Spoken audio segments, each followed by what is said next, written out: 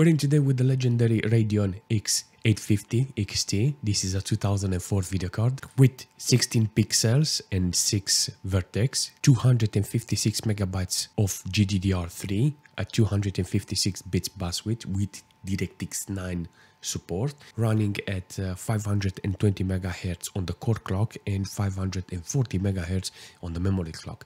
I'm gonna pair it up with this Intel Core 2 Extreme QX6850 with 4 cores and 4 threads. I'm gonna see how this combination, this system with this GPU, it's running in a couple of games. Let's jump in. Okay, let's start with Infernal. I wanna see how the game is performing because I want in the future to test this game with other video cards. And let's click on the settings. I got 800 by 600.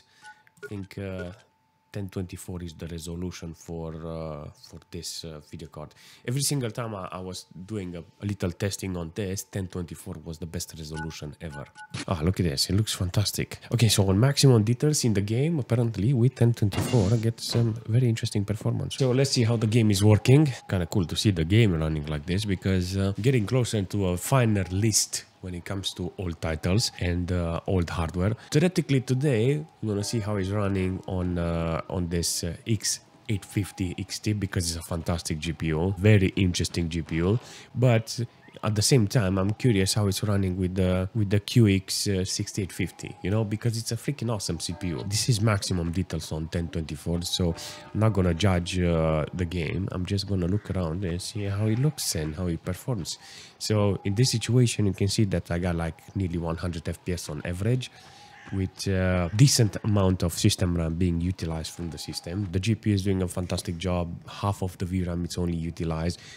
Nice averages on the FPS. The system it's barely utilized with 800 megabytes of system RAM. So overall, it's okay, you know. The details are good. I like the game. Can't wait to test more video cards with this game. And yeah, I'm actually curious how in the future other video cards will hold. But this one is doing a fantastic job with this system. Seriously, this game is kind of cool to see, and I can't wait to test more video cards. Let's jump into driver and see how the game is performing with this video card on high details. I think this is high details, yes? All right, let's see how it's working. 50 FPS on 1024 with this GPU, you know, but I think it's the core itself, if not the CPU, because you can actually see that it's only using one core of the CPU and it's on 70 degrees. So I think there is a problem there with the GPU.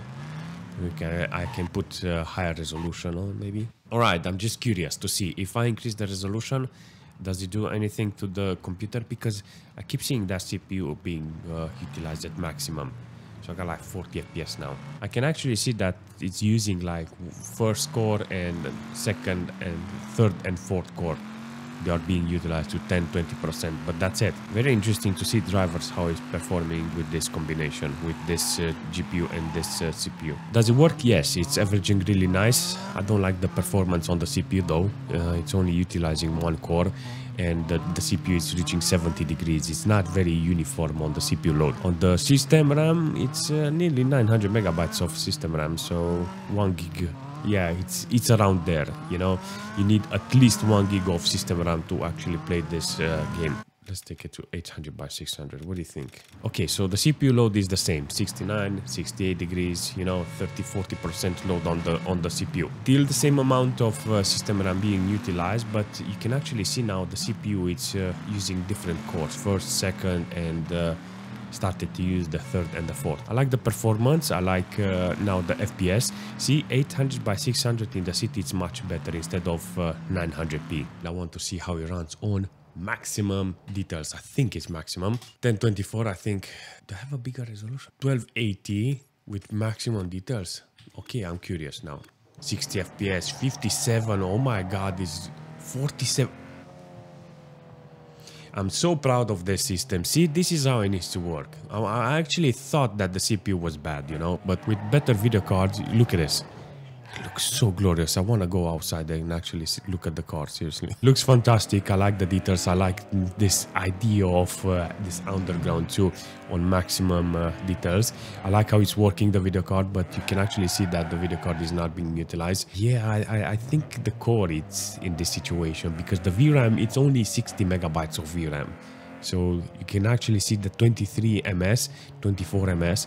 Maybe the core it's yeah, I don't think the core it's lagging. I think the CPU. Instead, I want to see how it's running with 800 by 600 with maximum details. I think this is that type of PlayStation 2 resolution, you know, for this game. This is how it needs to be played.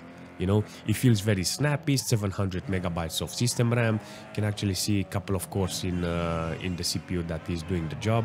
Like the second and the fourth core is like sleeping. You should disable them and reduce the consumption on the power from the CPU. 65 degrees, 3.3 gig of on the clock. The CPU is doing a fantastic job, and yeah, I like the overall performance. But 40 megabytes of VRAM, 37, 38.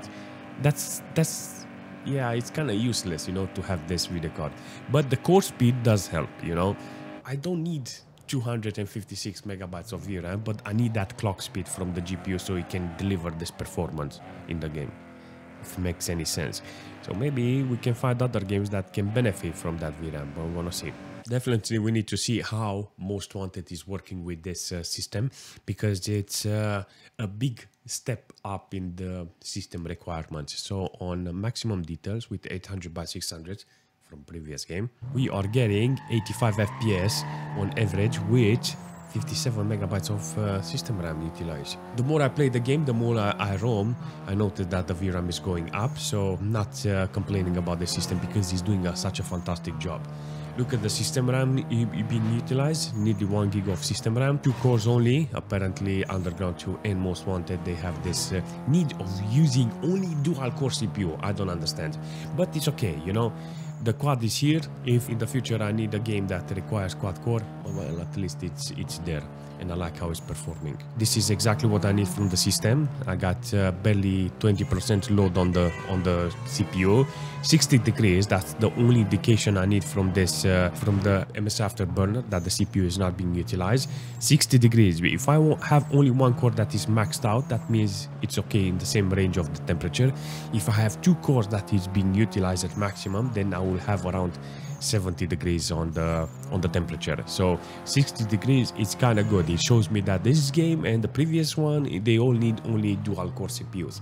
And the system RAM, in this case, it's around 1 gig of system RAM, and is delivering 96 FPS with good MS. 14-15 MS is good for a system like this because it feels very fluent. And on the VRAM side, I got like 90 megabytes of VRAM. Do I like how it's performing? Yes. Can I increase the resolution? Yes. Can I make the system run slower? Yes. But it depends on you, you know. I like 800 by 600 because it feels more retro. It feels more old school. HELLGATE London. Let's see how the game is performing on 1024 DirectX 9. Dynamic lights, enchanted weather, antistropic filter. Let's try put everything on. I actually thought that the CPU will not do its job. Look how beautiful the CPU it is. I like the performance. Wow, I like the weather. I like everything about this. Look at this. The CPU is utilized in every single core. The system RAM, 1.7 gig of system RAM being utilized. You can actually see that the temperature is getting higher. That means it's being utilized. Yeah, I like everything about this, seriously. In some cases, it's running with hundreds of FPS, in some with 40 FPS, 20 on MS. On the GPU side, nearly 200 megabytes of VRAM being utilized. Overall, the system is doing a fantastic job. It looks good. It looks very apocalyptic. It's exactly what I want from a game like this, with decent FPS, decent amount of VRAM being utilized from the GPU. So overall, everything is flawless in this game. This is one of those games that feels more arcadey, you know, and I think on this system is going to run really nice. 1024 without VSync, everything is on maximum details. Let's see how the game is running. Overall, the system is doing a great job, not a great job, a fantastic job, because look at this, hundreds of FPS, and I get to use the system perfectly. I got more than 2 cores, nearly 3 cores on this CPU that is being utilized. But you can actually see that a dual core is necessary for this system, and it's going to run really nice with hundreds of FPS on 1024. The system RAM is perfectly balanced here. You got like on the system RAM, what, 600-700 megabytes of system RAM. This is kind of good performance from the whole system, and the MS it's kind of ideal. No, I think you can increase the resolution, but like I said before, the bigger resolution feels more retro-ish for this type of game. The performance is good, it's on point, it doesn't stress the system, everything is just flawless with this. So yeah, let's see how Doom 3 is working with the system. I'm currently not having any stats on the VRAM utilization from this game, but I do think it's running really great because I'm on 1024 with ultra quality. Yes, and apparently the system is doing a fantastic job even if I'm on maximum detail. 60 FPS, very constant, 17 ms on the frame rate. You know, the system RAM is being utilized, 1.2 gig of system RAM, and all of the cores are being utilized in such a way that makes the experience great. Search your assigned area and haul your ass back to Mars City. Out. Based on the temperature, the system is very well balanced, you know, with 62 degrees, 63. All the cores are being utilized. The system RAM is around 1 gig of VRAM. Oh, system RAM. But I really like it. Can I take that one? Give me that. I want it. Swap it. Give me that range. Doesn't matter. I like the system overall, how it's handling the game on 1024 with maximum details. It's a great experience, that's it. There is no question about it. It's doing a really nice work, and yeah, I like it. I like the whole idea of this. Harry Potter. But why? Because I want to see if this game is utilizing the VRAM. And in this case, it's utilizing the video card's VRAM. 182 megabytes of VRAM. Do I like the game? Yes, of course, because it's one of those games that is utilizing the system resource very well, you know? So 60 FPS, very, very good. 700 megabytes of system RAM. The cores are being utilized nearly perfect, you know? So there's no complaint here about this game and how it's running on this computer. In this situation, you can actually see that the system is doing a fantastic job. 68, 66, 65 degrees on the temperature on the CPU. All of the cores are being utilized. The system RAM, it's under 1 gig, 730 megabytes of system RAM, but it's kind of good to see the whole system coming together, you know, and being utilized, giving you the best performance. So in this game, apparently, it's kind of fantastic, and the GPU is doing the job.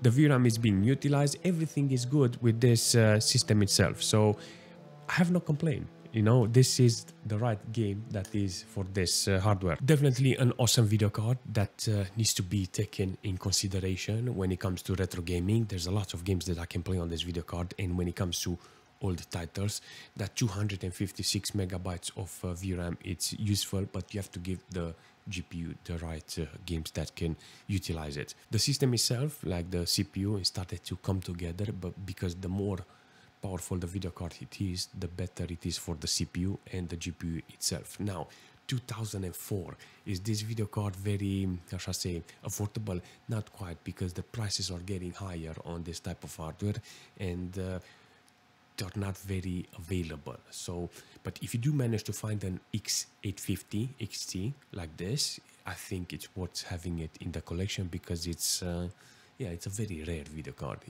if I can say that. If you like the performance, smash that like button. If you want to see more videos like this, make sure you subscribe, and yeah, I'll see you very soon.